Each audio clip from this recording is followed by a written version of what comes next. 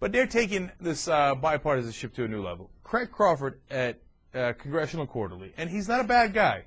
And I've been on a panel with him, and he is generally sensible and was against a lot of the abuse of the Bush administration.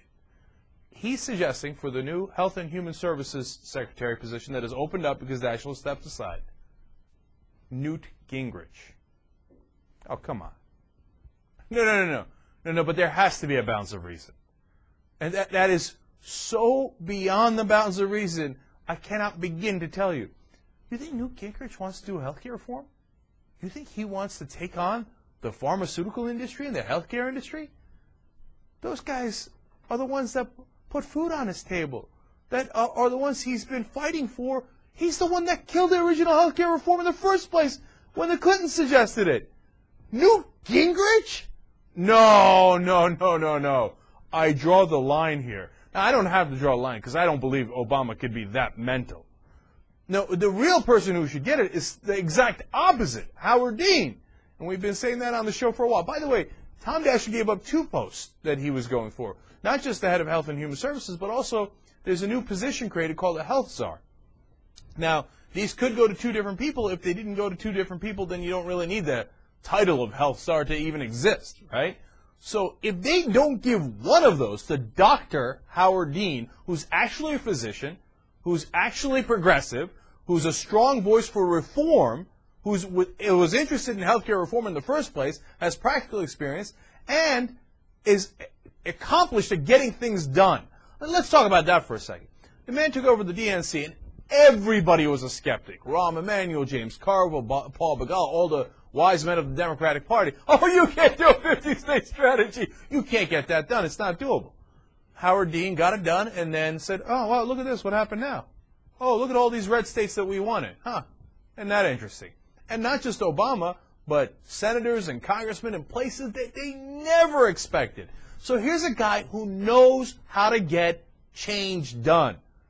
Howard Dean is clearly the answer for at least one of those posts. Newt Gingrich? Newt Gingrich. Oh, please, man. No, if they go there, then that is a very clear sign. Or if they, okay, look, they've already loaded up the cabinet with so many Republicans. A cabinet has not been this bipartisan since Teddy Roosevelt, okay? If they add any more Republicans, and I don't mind if they're Republicans, but I mind if they're crazy conservative zealots. If they add one more zealot onto that cabinet, and one less progressive, well, then I've got to reach a conclusion. And my conclusion is they're not interested in change. They're interested in winning the next election. Because if you make it bipartisan, you have all these appearances and you have all these Republicans, yes, that helps your polls. Because Americans are centrists. God bless their hearts. And they look around and they go, okay, look, Bush was a hard right-winger, and here comes Obama, and he's bipartisan, he's bringing everybody in. Yes, but did he get anything done? If he brings all these people in and he gets something done, then I love it. I got no problems at all. But here's who's not going to get a damn thing done at HHS, Newt Gingrich. And now, it's just somebody at Congressional Quarterly suggesting it. It's not like we got news from the Obama administration that they're seriously considering it.